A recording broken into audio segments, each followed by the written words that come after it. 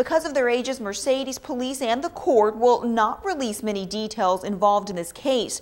However, those in the juvenile justice system tell Action 4 News kids committing these types of crimes is becoming an increasing problem.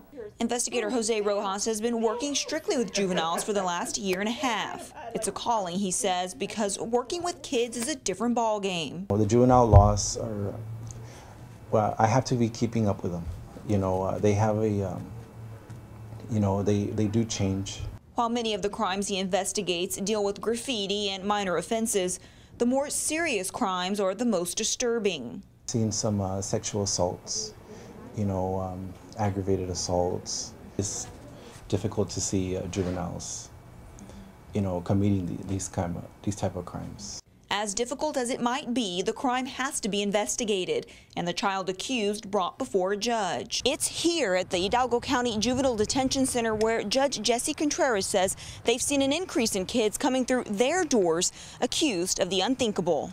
Every other 3 weeks or so we get 2 or 3 kids coming in with that type of allegations against them.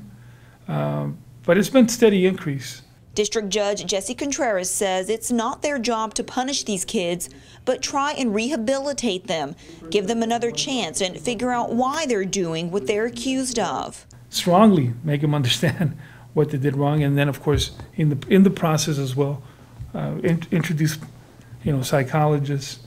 Some of them are going through some emotional, mental problems that we do psychiatry help. Contreras says it's a balancing act, one they will continue to juggle in hopes of getting through to troubled youth. We're told the child accused of aggravated sexual assault will remain in custody, pending a follow-up court appearance. In our Hidalgo County newsroom, Katie Lopez, Action 4 News.